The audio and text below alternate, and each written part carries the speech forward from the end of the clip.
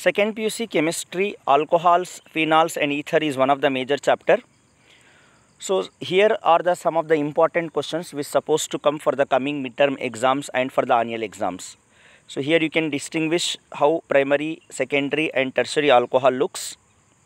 Then compulsory 3 marks question is mechanism of hydration of alkene to alcohol.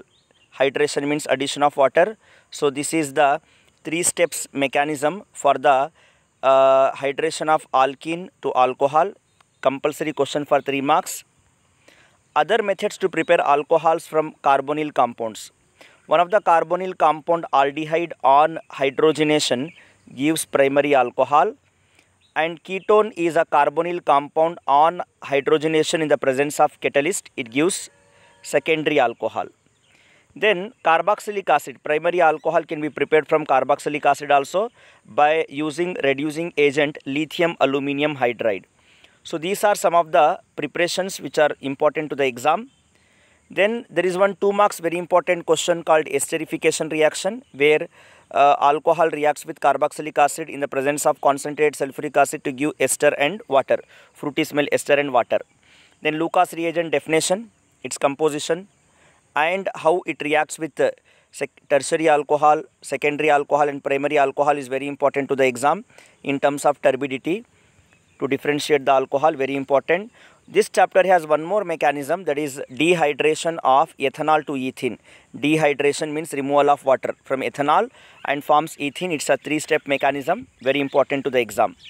From phenol part of this chapter, catechol, resarcinol, quinol structure they may ask for 1 mark. Very important part is preparation of phenol from cumin. So how phenol is prepared from cumin is very, very important.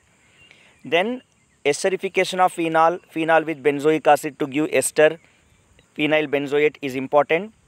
Then how phenol reacts with concentrated nitric acid to give yellow precipitate picric acid, its IUPAC name is important. And how phenol reacts with bromine water to give white precipitate 2,4,6 tribromo phenol is very important. Then coal base reaction is very, very important for 2 marks, where phenol converts to salicylic acid. One more reaction of phenol is Reimer-Tiemann reaction, where phenol on reaction with chloroform and NaOH gives salicylaldehyde. It is also very important. And 2 more reactions of phenol is reaction of phenol with zinc dust to give benzene and oxidation of phenol to give benzoquinone are very important.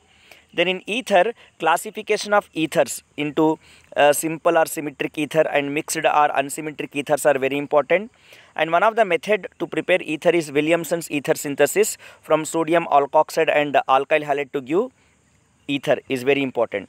So these are few compulsory asking questions which you should not leave any one of the reaction also. You should not leave. All these are very important to the exam. This at least you should prepare for the exam.